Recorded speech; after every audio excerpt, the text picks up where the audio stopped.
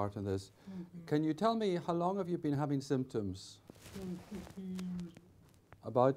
15 years approximately. You've 15 years. Yeah. What age are you now? 30. 30. So you think it came on when you were a teenager, late teenage years? Well, it was noticed by others.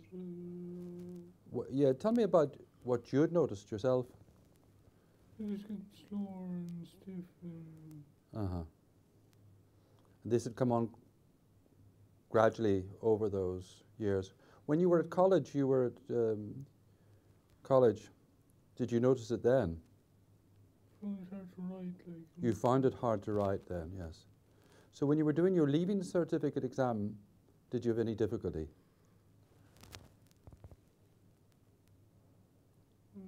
Not particularly. No, no. So it was in college that you first noticed the problem with writing. Yeah. And in the summer jobs that you did, you used to work as I worked in the golf course. the golf course during the summer. Yeah. When did you first notice difficulty with on working on the golf course?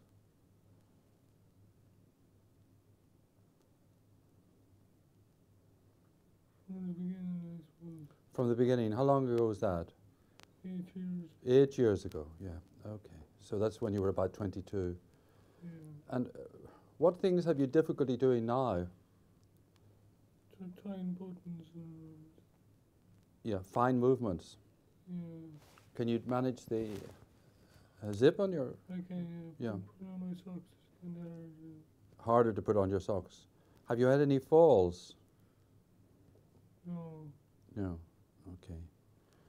Okay. So we're going just to have a look at some of the neurological symptoms and signs, just while you're sitting here, and then we'll go out and see you walking. Okay. Okay. Yeah. Patrick, can you just look at my finger and just follow it over? Yeah. Slowly. And look up and look down. So pursuit movement is slow, but and slightly slow. Look right over to the... But it is slower than my finger. Right. Look straight ahead, Patrick, and then can you look to the left and look to the right? And look up. Look up as far as you can. Look right up at the ceiling, yeah. Yeah. And look down. Look right down at your toes. Or look at your hands. Okay, so we can do those fully. Just, yeah. Can you just, we're just going to open your eyes slightly just to demonstrate this. So, and I'm just going to move your head slightly. And you can see that Patrick has, significant axial rigidity affecting particularly the neck muscles. It's very, very, very rigid. When you actually attempt to demonstrate the oculocephalic reflexes, just as we do this, difficult because he's so stiff, but you can see that he has what's called a positive doll's head reflex. And I'm going to go put your head back, Patrick, and then we're going to put it down. Okay, I'm going to do it. You just relax, okay? And you can see there particularly the positive oculocephalic reflex. I'll try and demonstrate it in looking down, but it's difficult in this situation. Just go right down. Yeah, okay. Fine. I'll just do it once more on rotation. Okay, that's fine. All right. Can you show me your teeth? Show me your teeth like this? Yeah, okay, all right. One of the signs that is useful to demonstrate is the Glabellar Tap Sign. And this is due to a loss of habituation of the blink reflex. So one just taps the glabella repeatedly. And you can do it slowly. Some neurologists do it somewhat faster, like I'm doing it. But you can see the persistence of the blink reflex. as long as you keep tapping. Normally, of course, this habituates, and if one tapped the glabella in someone who didn't have Parkinsonism, then the blink reflex would be lost. It wouldn't persist. One of the key cardinal signs of Parkinsonism is rigidity, and normally we test for this in the limbs, but the distribution of rigidity sometimes is useful in the diagnosis, and in some patients there can be quite marked axial rigidity. One tests for axial rigidity by passive movements of the neck muscles in particular.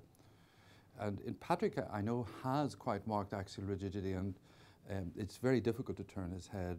There is quite marked resistance to passive movements. And I'll just attempt to demonstrate this.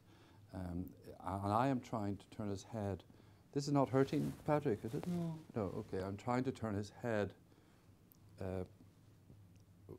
rotating to left and right, and there is quite marked resistance. And I can feel that resistance. So I would call this quite marked, almost quite severe axial rigidity. When you look at the arms, there is, again, significant rigidity. Perhaps more marked on the left than the right, with resistance to passive movements. And there is a tendency to flexion. Can you put your hands together like that? And he can't really fully, you have to force them, and you can't really, he has developed a degree of some flexion contracture of the fingers. And really, as you can see, the prayer sign in a sense is positive in that he can't put his hands together like that. And can you do this for me, Patrick? And he's got right marked reduction in rapid alternating movements. And can you play the piano? No. And do this here. What I want you to do is that. And you can see he's got really marked reduction in rapid alternating movements. And it is best to test in these three ways. Another way to test rapid alternating movements is to get him to do finger grips. Fast. Okay. Just to display the range of movements. There isn't any tremor as such of any significance. And you can see the posture of the hands. Can you touch my finger, Patrick, and touch your nose back and forward like this? Mm-hmm. And the other side, back and forward. And there's really no significant, apart from the slowness in execution, there's really no abnormality there. So I think we'll just see how you walk. Is that okay, Patrick? Yeah, thanks. And you can see that his gait is not bad at all, but you can see that he's not keeping his arms across his chest, and you can see the position of his hands. There's this symmetrical rigidity and abnormal posture. Just turn again and go back of his hands. So it's completely symmetrical, in fact. Come back for us again, Patrick. So this symmetrical akinesia, particularly of the upper limbs, with this abnormal posturing of the hands. Patrick, we're going to do that test we did before. It's called the pull test. I'm going to give you a jerk on your shoulders. I want you to resist. Don't let me pull you off your feet. Don't worry, I won't let you fall. Okay, but I'm going to give you a quick pull, and then we'll see what happens. Okay, so don't worry, I won't let anything happen to you. So just resist now. I'm giving you a pull now. You can see, yeah, okay.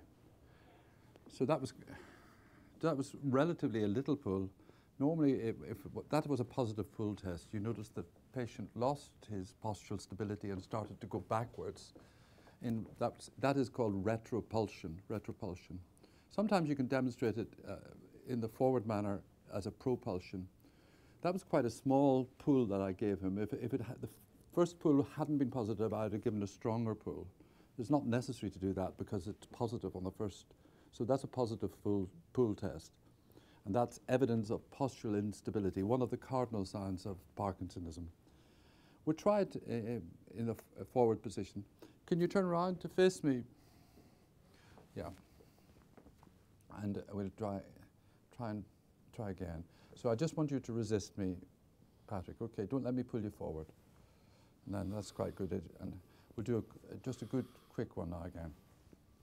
Fine. And so he's quite. It's negative in the forward position, but positive in the going backwards. Thanks very much, Patrick.